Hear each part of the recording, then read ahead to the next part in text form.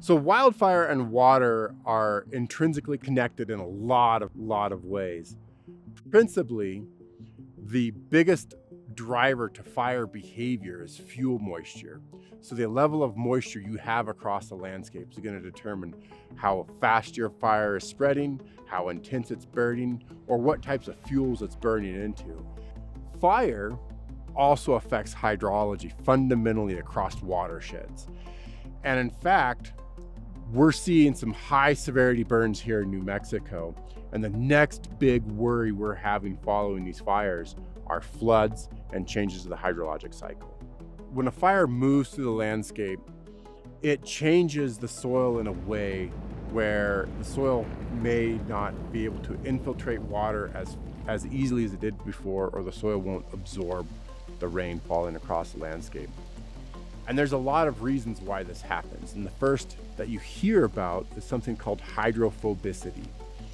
And all hydrophobicity means is that it's changing the way the water interacts with the soil.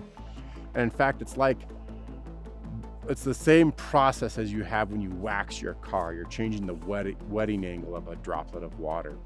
And so when you wax your car and you see that the water bead up on your car and roll off, it's the same type of process. That water beads up on the hydrophobic soil and washes off and causes erosion. But then there are other processes that continue to perpetuate floods and high flow events. And those include when you have rain hitting the soil because there's no vegetation to intercept that rain, it moves little particles, and those little particles clog up the pores of the soil.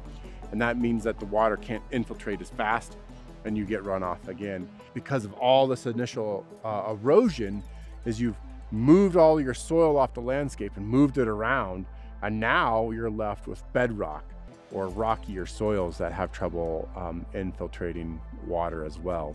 We have to acknowledge that it's a complex processes that are changing fast in time.